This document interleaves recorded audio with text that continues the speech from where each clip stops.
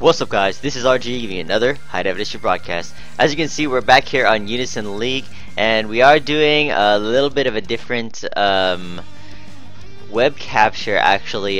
This is a after the fact capture. I usually do like live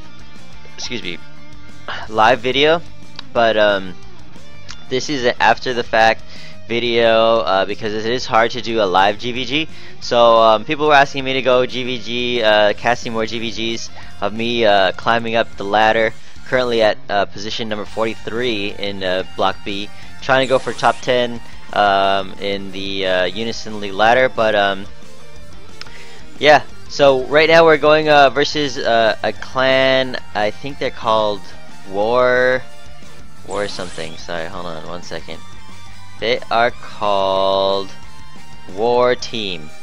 So basically what you are looking at is the couple seconds right before we battle, and I'm calling out targets. Depending on the defense and magic defense, the low defense targets the lancers are going to target, and the low magic defense the archers are going to target. So you're going to see people go down in that fashion, and we do a split DPS here. So as you can see right here, the DPS split is starting to go down really quickly because their defenses are not adequate for this high level of GvG, to be completely honest. You guys can check out the guild and how their defenses are and what why I took that. Now I'm just hovering over Taro. As you can see, I'm on the bench ready to go with a meteor. At this point we're saying save costs. Quick is saying save costs.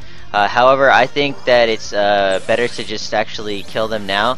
So I pop my meteor and my exile procs, and pretty much he gets obliterated, because even his magic damage down, it just obliterated him.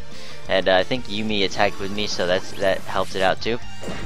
I'm switching it back out right now because Taro has a high amount of Unison, and I do have a lot of cost there, but his Unison is more important to get up right now than me getting some damage on the crystal, which he can actually do as well. So it's very important to kind of have that mindset of the most important part is having Unison and being able to have your team get up there in terms of having all the Unison gauge all the way up, their HP up, and getting damage on the crystal. So very important.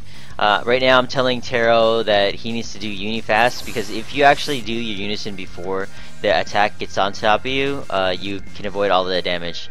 And you'll see on the bottom of the screen, high circle snipe, the physical testament actually procced, but Taro was able to get into the Unison before the actual damage went onto him, and I believe he got reflected onto as well, because I think Taro's reflect procced. So we did do a 3 Alice 2 Fire Valkyrie, which is probably the best meta right now in terms of being able to sorry, I got a phone call. Being able to do good damage to all the Alices, because if you have all Alice versus a 2 Fire all Alice, the 2 Fire all Alice is gonna win. Or you can also do like an all Fire one too, but that's actually a really good Unison we did. We have all 8 buffs up right now, and I'm telling people to swap me if they have no cost, as I have a lot of cost right now. I've been sitting on the bench, but it looks like we're gonna take it down right here. So I'm like just chilling and let them take it down. So that's pretty much a pretty flawless run on how it goes for a GvG high level. So you kind of want to shoot for that. We did get a good amount of procs in the very beginning, so that kind of helped us out.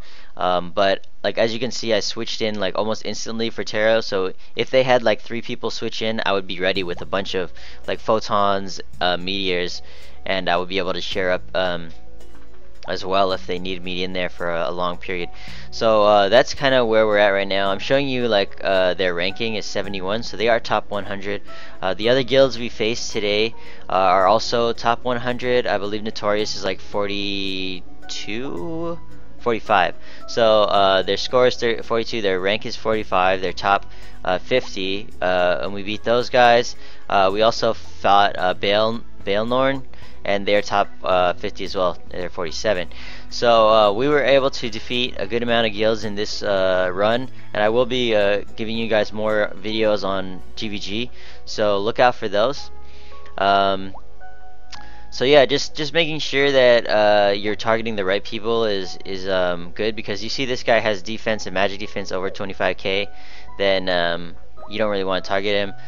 This healer has less than 25k. It's actually one of my friends, and I don't know if that's a fake gear score because there's a Caspasa there, so you know, but that could actually trick you as well. So people could put fake gear scores up there for you to look at, but it's always a good idea, the rule of thumb, to have your high physical damage, which is your lancers, attack the lower defensive targets, and then say something like your archers or your mages attack the lower magic defense targets. You don't want to put all your characters on one target, because if his stuff procs and then the healer's healing him up on that one target, a lot of your DPS is going to be wasted. So splitting targets is a good idea in high level GvG, just something to think about.